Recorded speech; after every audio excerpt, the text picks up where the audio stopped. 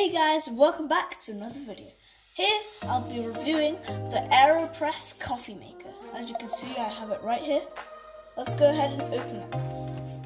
So it comes in this convenient Ziploc type bag. It has a zip, you open it, and as you can see, here's the coffee maker. So this is the main capsule where you can make the coffee.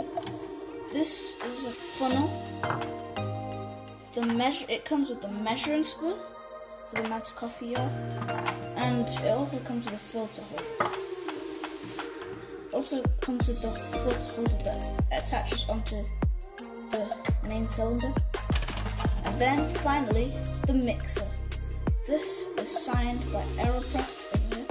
That's their logo.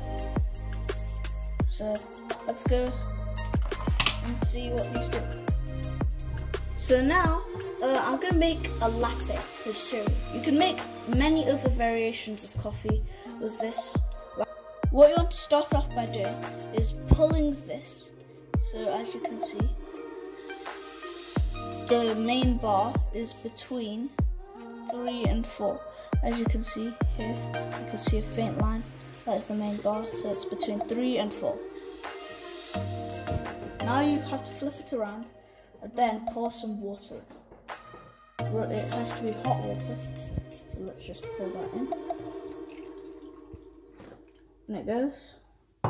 Here I have 1 scoop of fresh ground coffee beans. I'm going to pour it into here, like so. Yes. So now you can buy these filters from Espresso, and these will perfectly fit into this. I'll link down in the description for where you can get these filters. So what you want to do is put this into water. So this is some fresh water. So just pour it in. Okay. Let it drain a little bit. Then after it's drained, we're going to put it onto the end of this and then twist. After this, you must wait 2 minutes for the coffee to be ready. So now I'm going to put this glass cup onto here, and we're going to flip it around like so. Now, as you can see, the coffee will start pouring into the glass. As you can see, the coffee is coming out. Yeah, we're going to press this down.